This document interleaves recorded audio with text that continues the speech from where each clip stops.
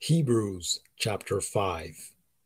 For every high priest taken from among men is ordained for men in things pertaining to God, that he may offer both gifts and sacrifices for sins, who can have compassion on the ignorant and on them that are out of the way, for that he himself also is compassed with infirmity. And by reason hereof he ought, as for the people, so also for himself, to offer for sins. And no man taketh this honor unto himself, but he that is called of God, as was Aaron.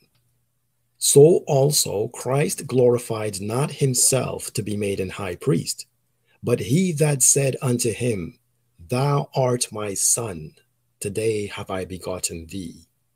As he saith also in another place, Thou art a priest forever, after the order of Melchizedek, who in the days of his flesh, when he had offered up prayers and supplications with strong crying and tears unto him that was able to save him from death, and was heard in that he feared, though he were a son, yet learned he obedience by the things which he suffered.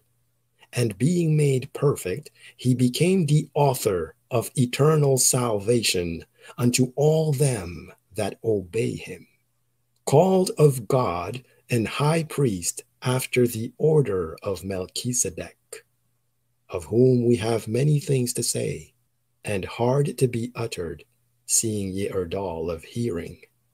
For when for the time ye ought to be teachers, ye have need that one teach you again, which be the first principles of the oracles of God, and are become such as have need of milk, and not of strong meat.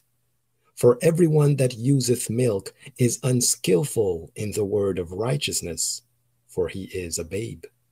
But strong meat belongeth to them that are of full age, even those who by reason of use have their senses exercised to discern both good and evil.